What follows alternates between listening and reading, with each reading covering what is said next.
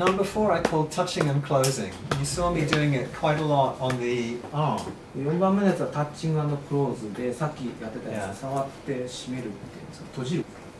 If you're used to cooking, then you know when you grate food, you know this movement. 料理をやる人はいつもこうやってやるのよく分かってるみたいです。Okay, so let me show you. Yeah. So basically, the bamboo touches the skin. で、竹がスキン、肌に当たるようにしておいて。And then your left hand slides down the side of the bamboo で、and closes the hole. で、左の手がバンブーをこう竹をそうすって降りていくんですかね。So if you're doing needling, you know when we remove the needle, we close the hole. で、抜いた後にこう When we're doing ツボを bamboo, 閉じるっていうんですかね。 we push the heat deeper.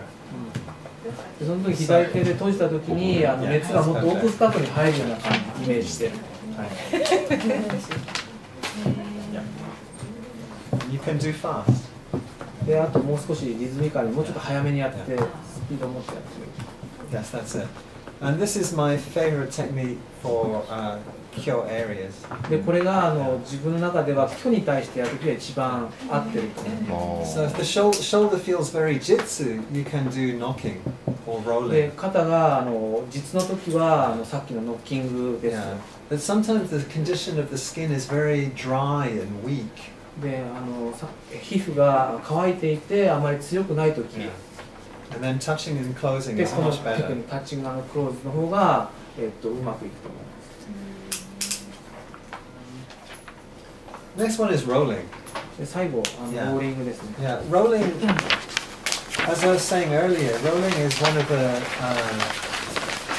nicest techniques. People enjoy rolling very much. で、ペイション？ Yeah, patients enjoy it very ロー much. リングは結構患者の喜んでくれるそうです。And we can roll very lightly when the skin is cured. で、肌が虚の時はできるだけ軽めにローリングしてくださ Yeah. い。 So you can roll just with 2 fingers, or just very lightly with 3 fingers. で、2本か3本指で軽くローリングしてください。 But if you want to push deeper, you can use this part of the hand. で、あと例えばもっとグッと押し込んでローリングしたいときは手のひらを使って押し込んでいってくださ So then you can put more pressure. い。で、一緒に圧も加えて。 Yeah. So you can say when the skin is cured, just roll very lightly. Just use the weight of the bamboo only. で、今日の時はその竹の重さだけでぐらいの感じでローリングした方 Yeah. がい And い。 if you want to push deeper, you can then lean your body weight through で、 using your palm. 強くやりたい時は体重ごとかけてローリングに転がしていく。 Okay. A technique I did not show you is standing. で、これ今までまだ見せてないんですけど、スタンディングっていうか立たせたまま。 Standing is very easy to learn. Very easy to practice. これは一番簡単なんで。 Yeah. It's like playing chess. で、これ胸のところですね。 Yeah. 今チェスやるみたいになって。ああ、本当ですか。チェストじゃなくて、俺胸かと思った。 Yeah. So imagine, for example, the sacrum and the lower back. ああ、じ Yeah, ゃあ this- この仙骨のところ。 these points here on the spine, the dumai, すみません、さっき胸って言っちゃったんですけど、 the governor vessel. チェスのゲームをするようにこう立てておいて使う。 So すみませんで you した。 can stand for 4 beats. 1, 2, で、これ 3, 4 4. Then pick 4 up ビートで立ててお and い move. て、で、そのまま動かすだけですね。 So that's why I say it's like chess. And だ then から you can go チ back ェ the ス other のゲーム way. みたいだって。 So very easy. Yeah. So standing is the most cured technique. で、これは虚の時に使う。 Yeah. But you can, on one point, you can make a little bit stronger. So, for example, if you want to treat this point, which is Ashisan, 足の三里。 Ashino Sanri, instead of standing, you can do rocking. Rocking, it's a bit like, the British, they like to drink tea. Rocking? Yeah, okay, I'll show you. You know, the British like to drink tea. You can explain. So when we drink tea, we stir the tea with a spoon. Okay. Translate? で、イギリス人なんで、イギリス人がこうティーを飲むときは最初にこうかき回すんですよ。ロッキング Yeah, we stir the tea with a spoon. で、まずスプーンでこうやってやるんです。Okay, so this technique is a little bit like stirring the tea. It's called rocking. こうかき回すような感じと同じ考え方だと。Yeah, so you can hold it in the oshide.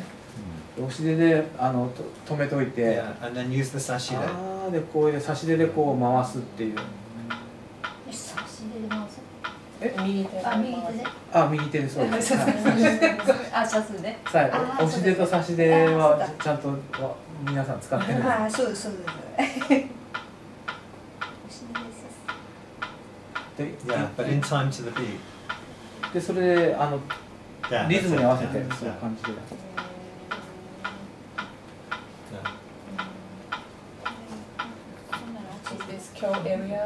This This is for treating one point.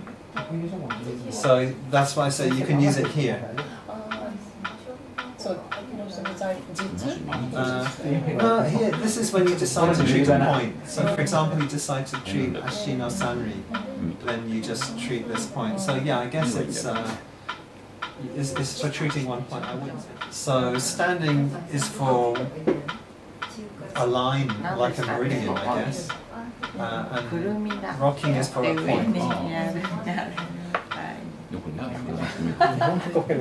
Sorry, is there any way that you just standing and leaving?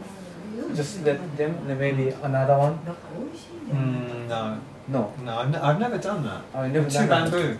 Yeah, two bamboo, three bamboo. I don't know. No, because I think you have to control the heat. This gets very hot, so you can't leave it there for more than a few seconds. It would be too hot. So you need to keep moving it. So if you have two, then you have to. すみません、今ちょっともし竹が2本3本あってこう指針みたいに置いとけるのかって聞いたらやっぱ火が絡んでるんで置いとくのはあんまり落ち着かないって言ってましたね。